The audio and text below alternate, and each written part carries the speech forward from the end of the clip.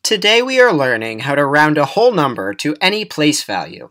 Let's say you're asked to round 1,375 to the nearest hundred.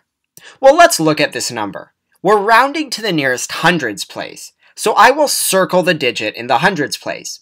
Then I look next door at this 7. I ask myself, is this 7 4 or less, or is it 5 or more? Well, 7 is 5 or more. When I have a number that's 5 or more, I'm going to add 1 to my circled place value, so that 3 is going to become a 4. And then the numbers after it, the 7 and the 5, those are going to turn into zeros. So if you round 1,375 to the nearest hundred, your answer is 1,400. Now we're going to solve this exact same problem one more time, but we're going to compare it to what happens when we round 1,325 to the nearest hundred. Well, in both of these problems, we're rounding to the hundreds place. So we circle the digit in the hundreds place. Then we look next door. On the left, I have a 7, and on the right, I have a 2. So we're going to ask ourselves, are these digits 4 or less, or 5 or more? In 1,375, the 7 is 5 or more.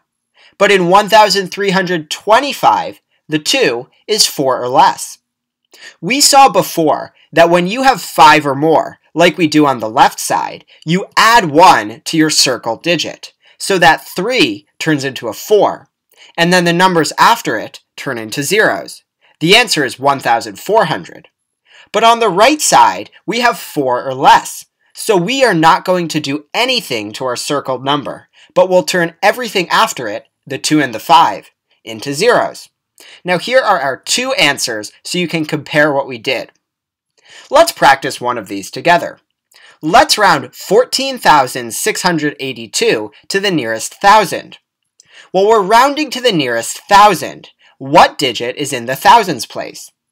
The 4 is in the thousands place. Then we look next door at this 6. We ask ourselves, is 6 4 or less, or 5 or more? 6 is 5 or more. So what should we do to our number? When you have 5 or more, you have to add 1 to the circled digit. So that 4 is going to turn into a 5.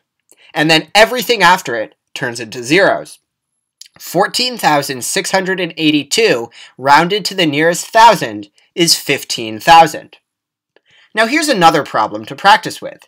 We're going to round 26,354 to the nearest 10. Well, what digit is in the tens place? I can see that the 5 is in the tens place. So what should I ask myself next? Remember that we look next door. We'll look at this 4. And we ask ourselves, is 4 4 or less, or 5 or more? Well, you can see that 4 is 4 or less. So what should I do to my 5 that I've circled? Because it's 4 or less, we're not going to do anything, and we can just turn every digit after the 5 into a 0. Our answer is that 26,354 to the nearest 10 is 26,350. Now it's time for you to practice on your own. Round 8,612 to the nearest hundred. Well, we're rounding to the nearest hundred, so we'll circle our hundreds place. Then we look next door at this 1.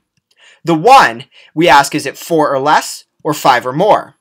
Well, a 1 is 4 or less, so we don't have to do anything to our 6 that's circled, but we turn everything after it into zeros. 8,612 rounded to the nearest hundred is 8,600. Now here's your last problem for this video. We're going to round 37,625 to the nearest 10,000. Well, we can see that this 3 is in our 10,000s place. Then you look next door.